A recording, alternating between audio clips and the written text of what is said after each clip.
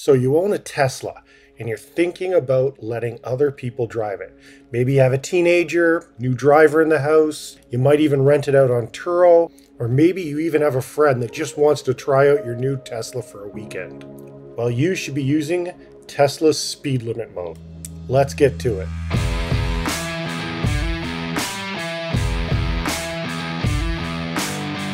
Hey, welcome back to eVehicle Pro.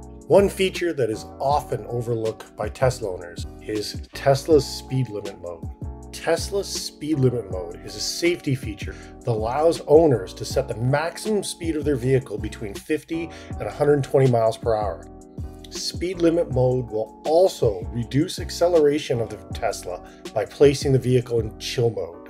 And to make sure the driver doesn't turn these features off, a PIN is required. So essentially, your vehicle will accelerate much slower and only go up to the maximum speed that you set. This is a great feature if you have teenaged or inexperienced drivers.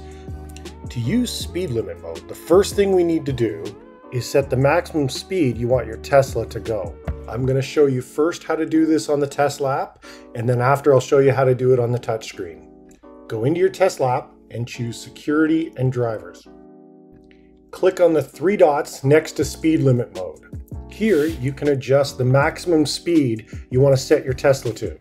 Once you're done, click outside, then just turn it on. PIN pad will come up, choose your PIN, and hit submit.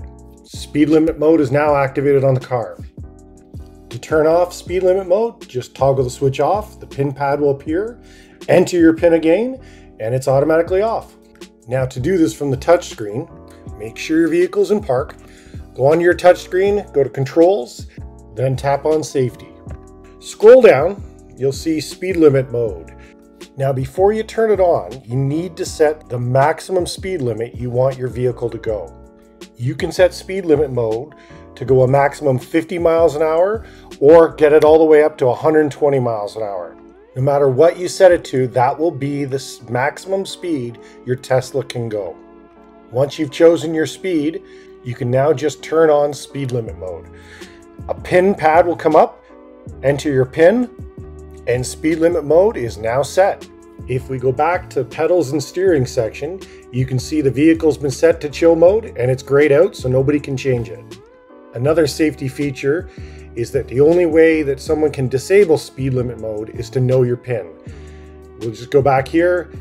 We attempt to turn off speed limit mode and the PIN pad comes up.